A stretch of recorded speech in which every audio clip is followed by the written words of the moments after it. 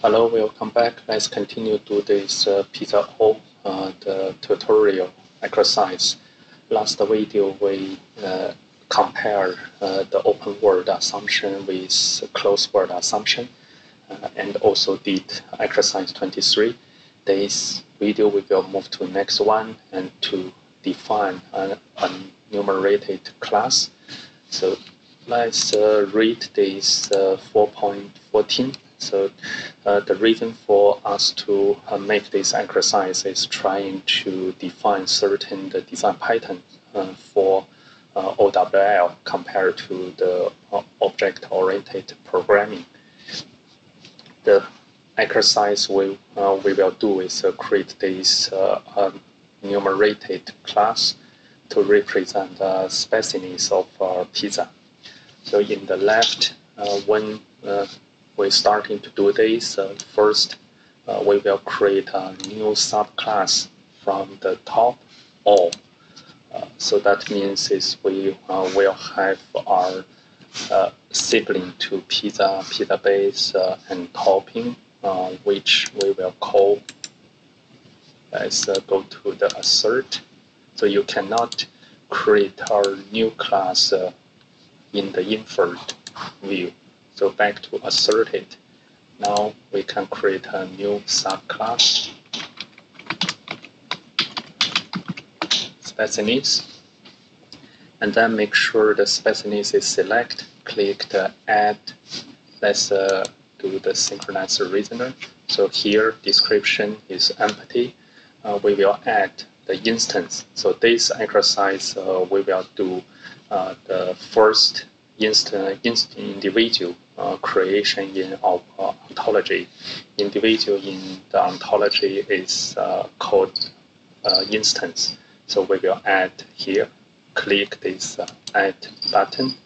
So this icon is create individual. So we will create 3 individual from hot, medium, and mild. You can create more if you want, but here is the 3 choice.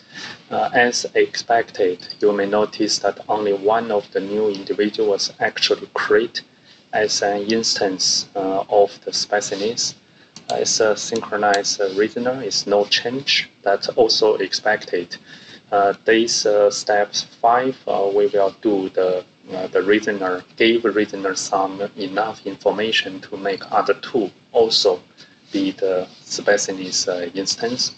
So make sure spiciness is still select, and we click the add icon next to the equivalent to. Now ensure it's this one you are click, and in this class definition expression here,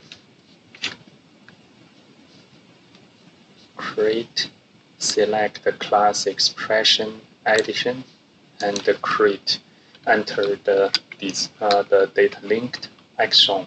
So you use this symbol, hot, medium, mild.